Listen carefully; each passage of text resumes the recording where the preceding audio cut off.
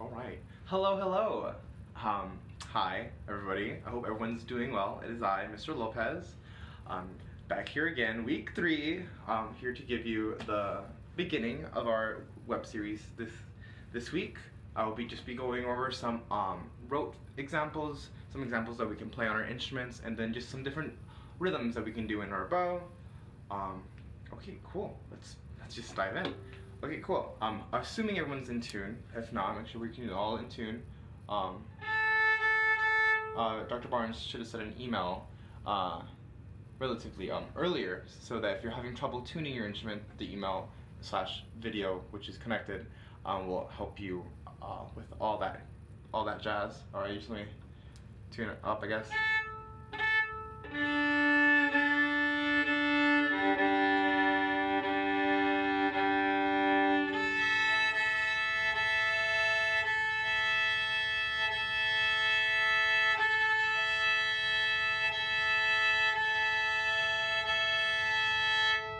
Oh, okay, cool. Yeah, tuning takes a good bit of and then more just to preface, tuning is a great time to just warm up, get our bodies back into moving like an instrumentalist does. When we are tuning, if we are tuning by fifths, or just tuning in general, make sure we're having a steady bow and creating a good, stable, focused sound. At this point, for open bows, really relax the hand and see if you can't focus the sound into creating a very stable sound. On both up and down directions. Down and up. Alright, cool. Let's just do some open string patterns. Just follow my lead. I will sing the response. I'll do the call and the response, but I'll sing the response. Just so that you have it in your ear in case. If you're having any troubles with speed, YouTube has the option of like going faster or slower in the video. So if you feel like I'm going too fast, feel free to go to like, if this is the video, right? I guess it's like over here, the options of like speeding the video up, or if it's like too much of a, this is nothing, you can speed it up and like see if you can't keep along. But I would just do some examples in a nice steady tempo as much as I can. If not, the speed options are there. Okay, just open bows as an open strings as of now, starting on A string. 2, ready, go. A, good. D, D, D, D. Da, G, G, G. Your violoncello. C, C, C, C. E for double basses and violins. Good! That's all the strings. Let's keep doing some more. As far as adding now, those are all quarter notes. Quarter, quarter, quarter, quarter. Those are all quarter notes. Now let's see if we can do them. We just some different rhythms, just some quarter notes and eighth notes, maybe some half notes. We'll see. 2, ready, go. A, A, A, A, A. D, D, D, D, listen. D, D, D, A, A, A. A, A, A, A, D, D, D. G, G, A, A. D, D, G. I was wrong with this one. Let's do it again. G, G, D, D, D. D, D, D, D, G, G. A, A, E, E. E, E, E, E, A, A. A, D, A, D. D, G, G.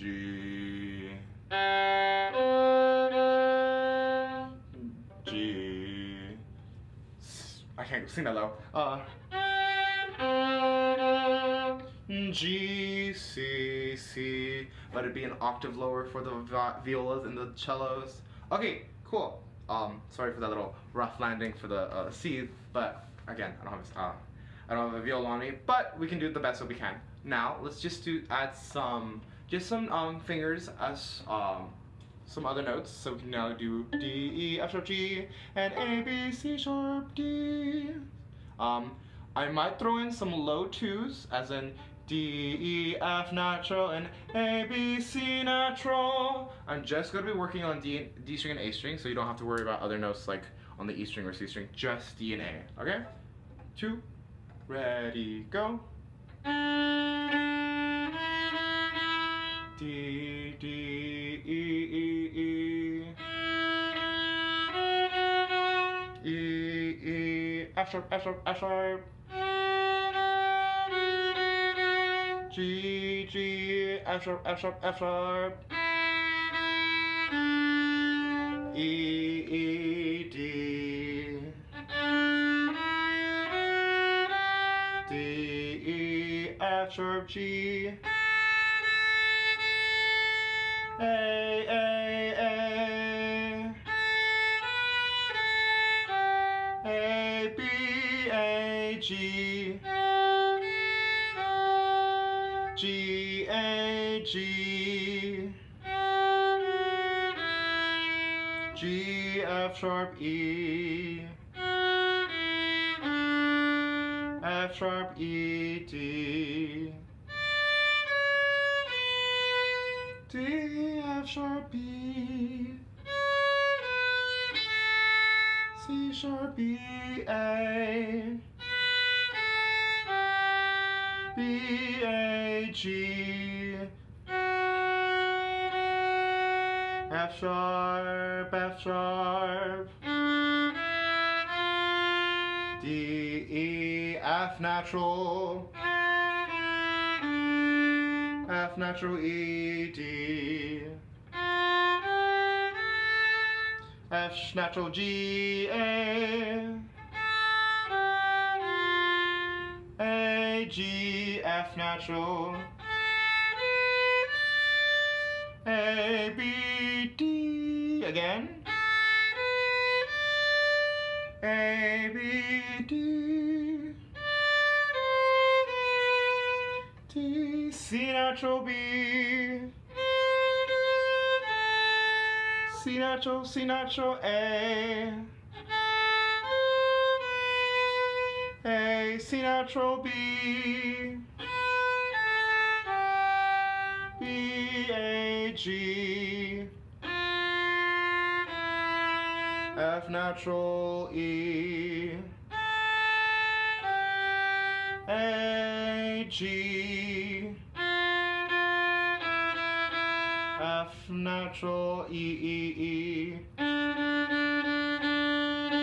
D, D, D, D, D. A, D, 2, again, I'll, D, D, E, F natural, E. F, G, A. A, B, G, F natural. E, F, D. D, D, D, D, F, C natural, C natural. C natural, C natural, D. C, D, D, B, B.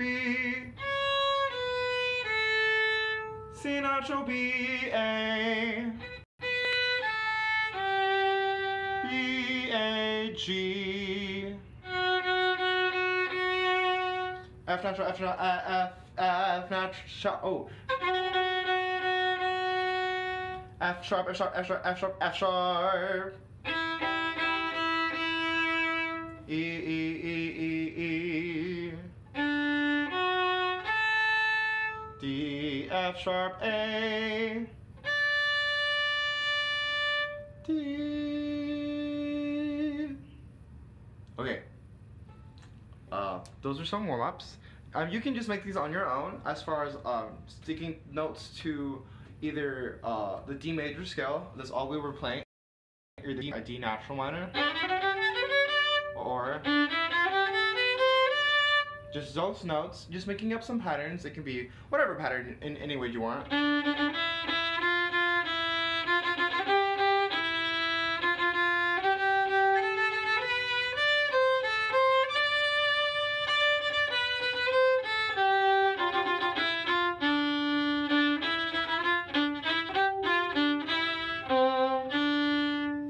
That was just all D natural minor, just making up some rhythms, what you think sounds best, make this your own. I mean, these patterns are played everywhere in music, but it doesn't mean we can't create our own music with it. So I challenge you for the upcoming week and for the rest of the semester, see if you can make some of your own music. As far as sometimes it's nice to just play away on our instruments and see what comes up rather than I mean, of course, practice, please practice, goodness, please practice, but again, see if you can't make some, please practice, but of course, see if you can't make up some of your own music, just to have fun in these trying times. Well, thank you for coming. I hope you enjoy the rest of the video, and have a great day, have a great day, have a great week, and I'll see y'all next week. Thank you.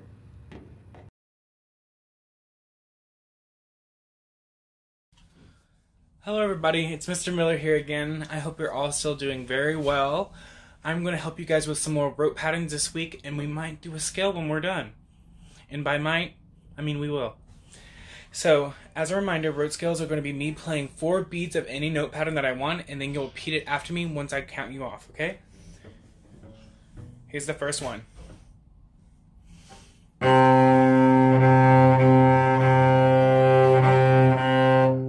Think about what note I started on. 1, 2, ready, go.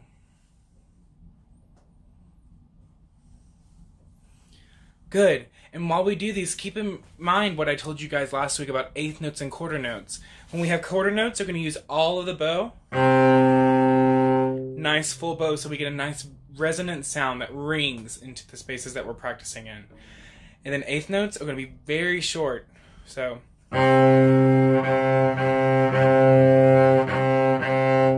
it might help you guys to think about what we talked about in class when we did these. It would be down, tip, tip, up, frog, frog. If you find yourself having difficulties playing at the right parts of the bow, stop and just say down, tip, tip, up, frog, frog, while you're air bowing along with me, so it becomes a little bit more easy for you guys. So at any point, feel free to do that instead of playing. But then, of course, go back and play it after you feel comfortable. Here's the next pattern.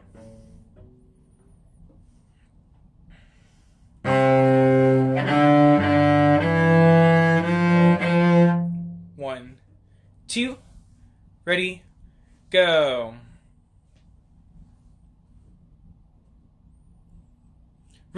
Really nice job. Let's do that one more time because that was the first time we played at F natural this week. So let's make sure that cellos, fingers are not quite touching, but they're pretty close together. Same for the bass. And my viola and violin friends, make sure that your 1 and 2 are really touching because they have to be best friends in this pattern. Because this would be E, your first finger, F natural, and then this note would be G if we were on the D string. So let's try that one more time. I'll go first. 1,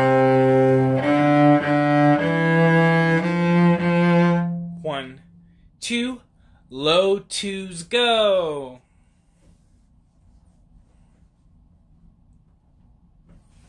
Great job.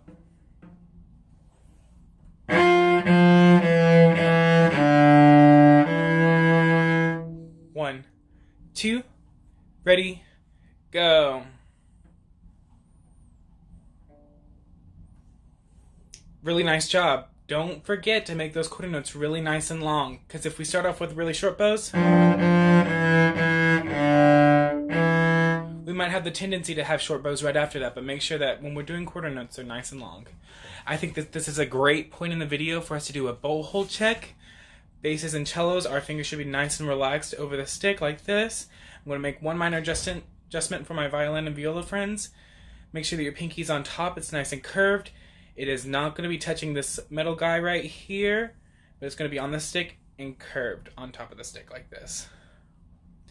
And also, we can talk about our position. Make sure that we're sitting or standing. If you're violin, you can be standing, but if we're sitting, make sure you're on the front half of your chair. Make sure your feet are nice and flat on the ground. You can do a couple of stomps if that helps remind you. And let's continue going. So think about what notes have we played so far. We played C, D, E, and F natural. I want you guys to use your brains right quick and tell me, what scale do you think that outlines? What scale has those notes in it? Think about C and F. Right, so we have F naturals and C naturals, which means that we would have no sharps at all. And what key would that be? It would be C major, right? So let's keep that in mind, and we're going to continue going. Starting back on C, on the G string. 1, 2, ready, go.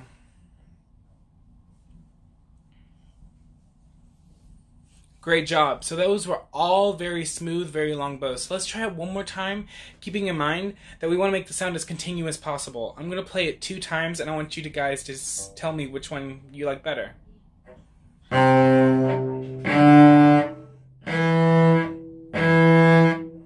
Or this.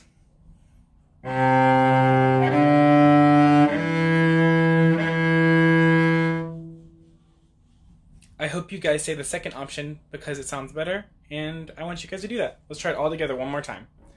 1, 2, ready, go.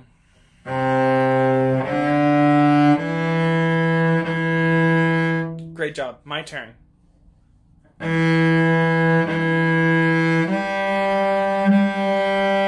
one was a little trickier. Think about it for a second. 1, 2, ready, go.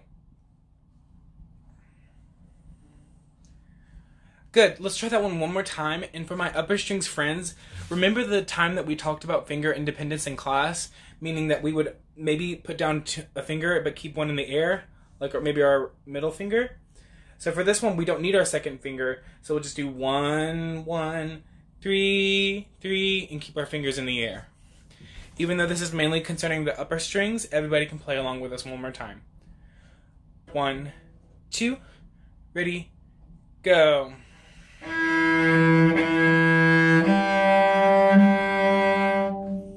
Great job. Here's the next one.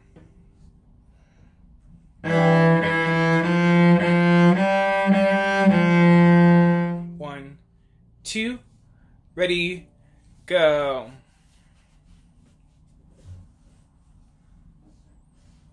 Great job. Here's the next one. Make sure you're looking at my left hand and see if you can catch on to what I'm doing this time before I say it.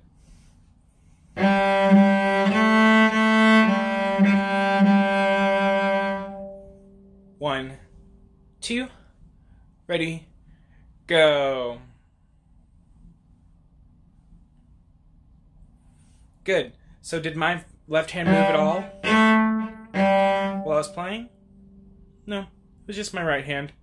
So make sure that when we're doing string crossings like that, we return to a string after we do a string crossing. That was kind of a tongue twister, but I'm sure you got it. Make sure that you're tunneling and keeping your fingers placed down. Feel free to try that exercise again on your own if you didn't do it the first time.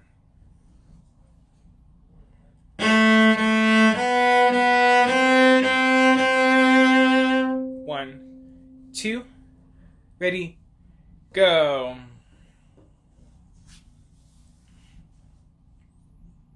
Good job.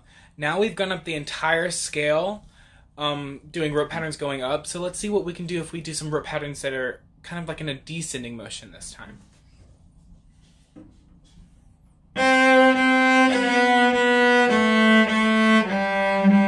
1, 2, ready, go. Good, so those were all eighth notes. Even though we're not using a lot of bow, make sure you're using enough bow so you get a nice resonant sound. Because if I use very little bow, it might not sound as good. So even though we're not using a lot of bow, make sure you're still using enough to get a good sound. Now let's try a trickier pattern.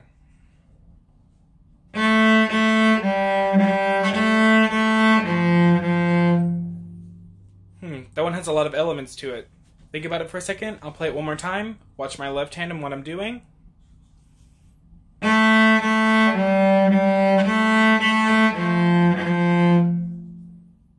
Good. So I utilized tunneling in that because I went A, G, G. Fingers stay in the same place. A, F, F. So not only am I not going in a scale-wise pattern, I'm jumping around with the notes, I'm also asking you guys to do tunneling, so that one's really tricky. If you feel as though you can't get it this time, feel free to practice it once this video is over until you can get it. Let's try that one more time together. 1, 2, ready, go.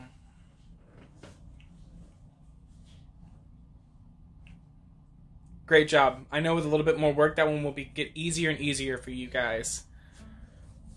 And if you feel as though at any point in this video that it was hard for you to play any of the notes because of maybe the intricate rhythms that I was giving you guys, feel free to go back and play these with just quarter notes. Like for the one that we just did, it could be, instead of,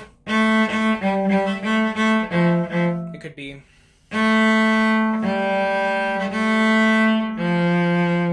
like that. So now let's do one last pattern, and then we'll move on to talking about the scale. I'm going to start on my F natural. 1, 2, ready, go.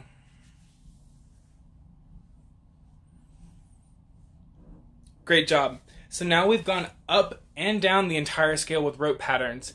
We don't have quite enough time in this video to go through all the scales together, but I'm going to play it once for you guys, and then you guys can practice it on your own at home, okay?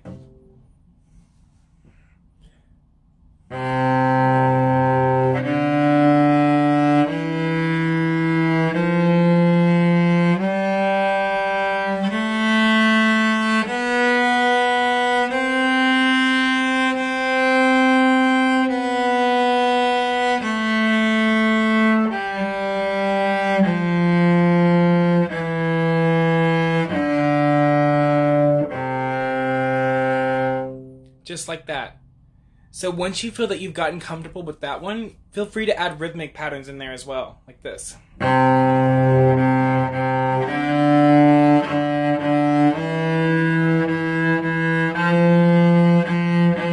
so forth. That might be a little tricky, but I know you're all very smart and you'd be able to get it. So some things to think about with the C major scale. Make sure that we have low 2s for our upper strings, and that our 2 is not bringing our third finger back, meaning that when you play F to G, that they're both very nicely in tune, because a common mistake that players make, especially at your guys' age, is that the G becomes flat or it's just not in tune. So make sure that you have a good distance between your second and third finger. And then for our lower strings, just make sure that you have second fingers the entire time. You don't have any F sharps or C sharps. But that's all for this week. I think you guys are really prepared for what the other teachers have in store for you this week, and I hope you have fun practicing.